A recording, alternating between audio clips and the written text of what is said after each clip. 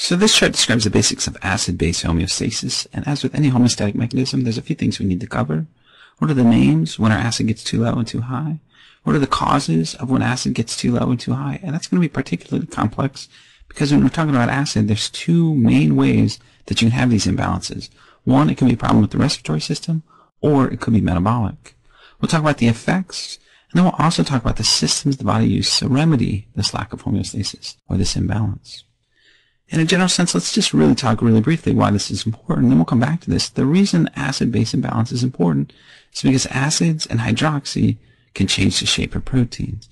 And proteins like to be in a particular shape, and if you change that shape, they might not function as well, or they could actually be destroyed. Another reason acid is important is because it alters potassium concentrations. And if you've watched the video on potassium, you realize that potassium is a pretty important ion, plays a role in neuronal function, heart function. It's a pretty important ion. Another important ion that acid alters is calcium. And that's another reason acid's pretty important, because it can alter potassium and calcium levels, so other important ions. Before we go into the names, I want to point out this equation down here. This is the chemical equation for the bicarbonate carbonic acid buffer system. This is not the only buffering system that the body uses.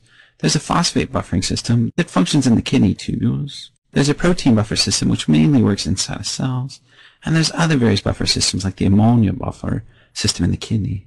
But the most powerful, if only because of its flexibility, is the bicarbonate carbonic acid system, because it has this quick, though limited, ability to buffer things in the blood. It also can bring in the respiratory system because CO2 can be altered in this buffering system, which means the respiratory system can either retain CO2 in order to increase acid, or can get rid of CO2 in order to decrease acid. The other reason this system is important is because it ties in with the kidneys too, because the kidneys can either excrete hydrogen ion, withhold hydrogen ion, or make sure that it doesn't excrete it. It can also excrete bicarbonate if it wants to, and it can in fact make bicarbonate. Let's move over to names then. If there's too little acid, this is called alkalosis, and it's defined by a pH of over 7.45. Remember that in the pH scale, a higher number means more basic, and a lower number means more acidic. Also recall that the pH scale is a log scale, which means any jump in pH represents a 10 times change in the concentration of hydrogen ion.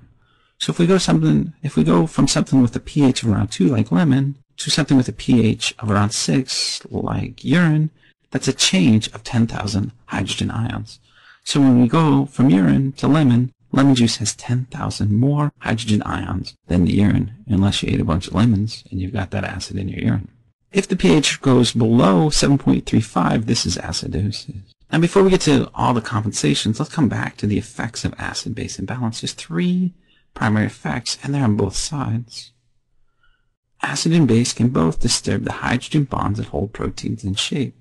So a hydrogen bond is a bond between an oxygen molecule generally and a hydrogen molecule, and that's going to generally hold this protein in the correct shape. But if there's additional hydrogen ion around, this O, and it might be hard to see, but this O can bind to the free H rather than this other hydrogen that's keeping this protein folded up. So if there's additional H, then this bond is going to be broken and this protein will start to unwind. So any additional H or OH can disturb hydrogen bonds in proteins and change the shape of that protein. This protein could be something like an enzyme or something structural or something important like that, and so disturbing those hydrogen bonds can have significant effects. Next, because hydrogen and potassium exchange across cell membranes, decreased acid will cause intracellular acid to leave the cell to compensate. So if there's decreased acid outside the cell, acid inside the cell will have to leave, and then it'll cause potassium to go into the cell. Acidity also affects calcium levels because albumin is a large circulating protein that carries a lot of negative charges, and these negative charges are often balanced by hydrogen or calcium.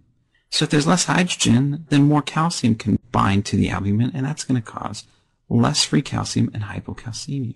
And then any consequence of hypocalcemia will also result. If there's more acid, as in acidosis up here, then there's more hydrogen ion to bind to the albumin. That'll kick the calcium off the albumin, and it'll cause hypercalcemia.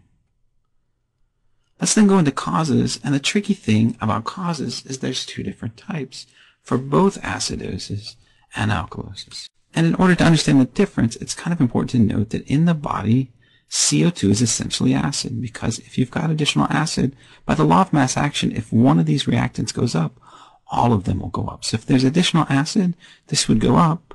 That would mean CO2 would go up. Or if acid goes down, then CO2 goes down. So if then there's a problem with the respiration that translates into a problem with CO2, we'll have an acidosis alkalosis problem.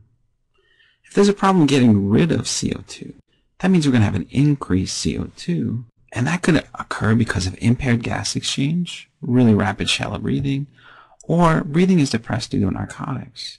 That increase in CO2 caused by the slow breathing is going to raise acid, lower pH, it's going to decrease bicarbonate. If, on the other hand, we have a disorder that causes rapid breathing, they're going to lose CO2, acid will go down, and pH will go up. Things that can actually cause rapid breathing are things like hyperventilation, tumors that affect respiration and increase it. In high altitude, you're trying to get in oxygen so you breathe fast. The major cause of hyperventilation is psychoneuroses, so mental conditions that have people breathing really, really fast. If either alkalosis or acidosis is caused by anything other than the respiratory system, then the alkalosis or the acidosis is called metabolic alkalosis and metabolic acidosis. In the case of metabolic alkalosis, the cause could be anything that decreases hydrogen ion. Vomiting. In your stomach, you have a pool of acid, so if you vomit up that pool of acid, you're going to lose acid, and that's going to make you basic. Diuretics can cause an extreme loss of sodium, which carries hydrogen with it. Moving on, a key component of the bicarbonate carbonic acid buffer system is the absorption of bicarbonate. We need bicarbonate, and we get it from the digestive system. In constipation, there's more time to absorb bicarbonate because everything moves through the GI tract rather slow. So more bicarbonate means more basic. We're more basic. That causes metabolic alkalosis. Excess aldosterone can cause a loss of potassium. And if we lose potassium, then that means potassium will leave the cell. Hydrogen will have to go in the cell in exchange. That's going to cause alkalosis. Our last condition, then, is metabolic acidosis. This buildup of acid is generally caused by a loss of bicarbonate, so there's a decrease in bicarbonate. This can happen in diarrhea because everything's moved through the GI system so fast, we couldn't absorb that bicarbonate, and if bicarbonate goes down, then acid goes up. Renal disease can also cause a loss of that bicarbonate. In diabetes, the lack of glucose results in metabolism of fats to keto acids, and those acids cause acidosis. Hyperkalemia or hypercalcemia both lead to acidosis due to the exchange of potassium and hydrogen across the cell membrane. In the case of hypercalcemia, if there's excess calcium, it binds to the albumin, kicks the acid off, and now we've got acidosis. Lastly, a diet high in acid or consumption of alcohol can also lead to acidosis. When considering the methods to alleviate acidosis and alkalosis, it might appear to be fairly complex, but it's really not that complex. In the case of respiratory acidosis, we can secrete hydrogen ions from the proximal convoluted tubule and will actually make additional bicarbonate. In the case of metabolic, we can do those same things, but we can also increase ventilation to get rid of this additional CO2. So, metabolic acidosis causes rapid breathing. In the case of respiratory alkalosis, the kidneys secrete bicarbonate in the proximal convoluted tubule. And in the case of metabolic, the kidneys are going to secrete that bicarbonate, and they're going to decrease ventilation to increase CO2, because if we increase CO2, we increase acid, and that cures the alkalosis.